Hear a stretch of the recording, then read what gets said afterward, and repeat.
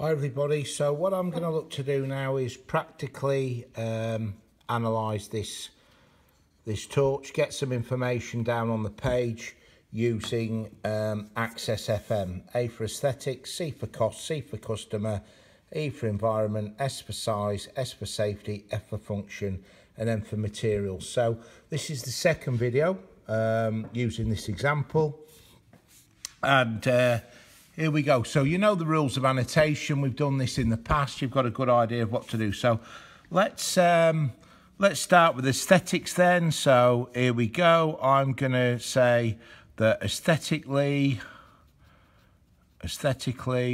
remember that's to do with how something looks, what it looks like, the colour, the shape, and so on and so forth. Aesthetically, the colours work well together, because that's what I think they do. I mean, I know we've got a novelty item here, and so on and so forth.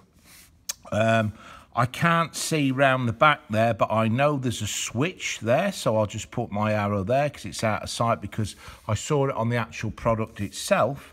And I'm going to actually say that there is a textured grip on switch, and then I'm going to just put a dash, useful when hands are moist. Okay, so I'm happy with that. That'll do for start with aesthetics. Cost. Okay, I'll put an arrow here. When you're trying to analyse, you know, write the comments in around to give the sheet some sort of balance. So cost, I'm going to put approx. Now I paid $4.95, and then I'm going to go dash again, and I'm going to say good value, because I believe that that is good value for a little novelty torch. Little personal opinion there as well. And I'm going to say there, I'm going to say mass produced. Okay. And I'm going to say low material costs, because it's mass produced, you know, a lot of material in bulk, so on and so forth, keeps the cost down. So so that's aesthetics and custom. What about customer? So let's come in here. We'll say something about the customer. So who would buy the product? So I'm going to say parents may purchase torch for children. So I think the parents would purchase it, and the users would be the children. The customer would be the parent, the user would be the children. And I'm going to put e.g. I'd say 5 to 9 years, because I think 5 to 9 years, male and female. I don't think it's gender specific, this particular design. So we've got some customer there. What about the environment? So I'll come up here with something about the environment. I'm going to say few parts are recyclable. I mean, by that, I mean that really there's very few parts on this we could reuse. I'm going to say here that this wrist strap, and on dash, could be reused. So not all parts are not reusable. I mean, this body here, unless it went for recycling to be produced, shredded and made something else made from it, you know, but other than that, there's not many parts we could reuse. Maybe the lens or something like that. Underneath here, screws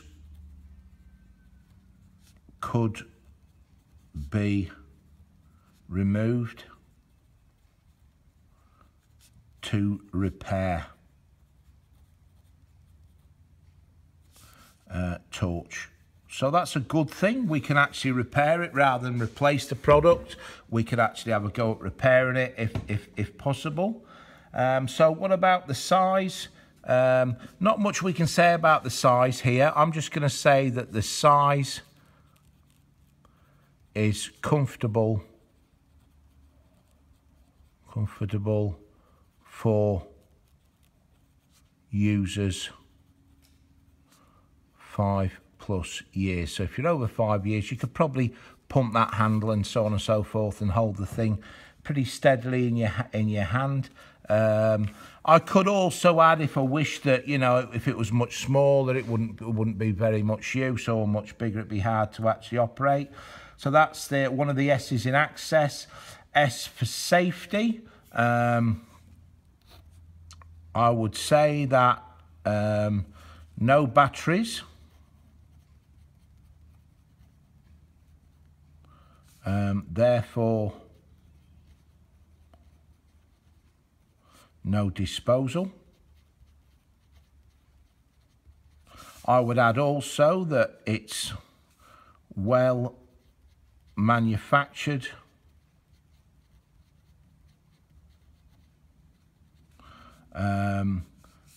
No loose parts. So we've got, you know, potentially we haven't got any choke hazards or finger traps or anything like that, or sharp edges. You could add nice smooth curved edges that aren't sharp. So there's lots and lots of different things you could add for that. Function. So let's come in here. Okay. I'm going to put that you pump handle to produce energy dash then stored. Okay, and then I'm going to say LED, light emitted and a diode lamp, gives off light, because that's what it does. I could add also in here about the switch at the back, at the top here. So that's how the light's actually released. But I won't do that in this case, but that's something that you could do. I don't think that it could really be improved, this, because like I say, it's a very much novelty item.